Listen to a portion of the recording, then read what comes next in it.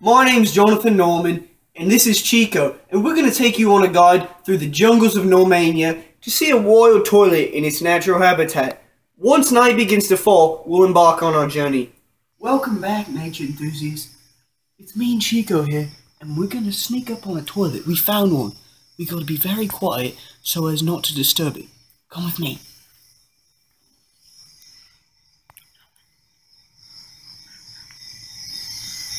It's night time in the Normanian jungles, and as you can see, a lot of creatures about.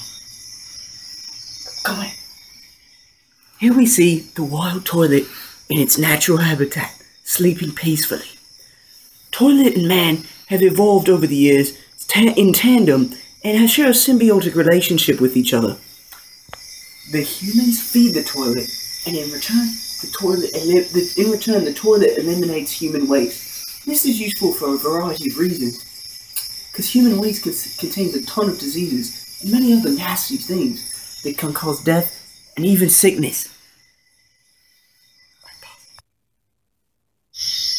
As we talked about, humans and the toilet share a symbiotic relationship, but see, the thing is, 2.6 billion people around the world, especially in impoverished countries in the Middle East and Africa, don't have a toilet of their own. This causes several problems, and luckily, we have environmental engineers such as Mark DeShusay from Duke University to help ease the burden. Mark has developed a toilet which takes human waste, puts it in a container where bacteria digest it and convert it to methane. This methane is then burned. This toilet is highly efficient, and it only costs $100 for one family.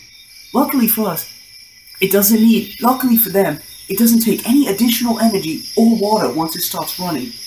It's very helpful.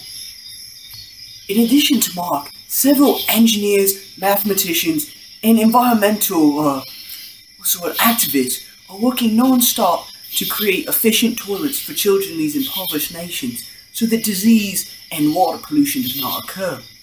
Luckily, with the help of humanitarian efforts and governmental aid, we will one day see a world in which everyone has a toilet. We need to know. Let's get one last shot of the sleeping toilet before heading back to base camp. What a beauty. I hope you've had a good time following us as we shoot a toilet in its natural habitat. I'm glad you enjoyed this little segment, and don't forget to tune in next week for a bit on walruses. That's Jonathan Norman and Chico signing out. Special thanks to my cameraman Chris, who without this, we wouldn't have been able to do this beautiful project. Shout out to my partner Michael Fulton for his bit in developing it. Thank you, Fulton. We'll see you next time on Nature Adventures with Norman.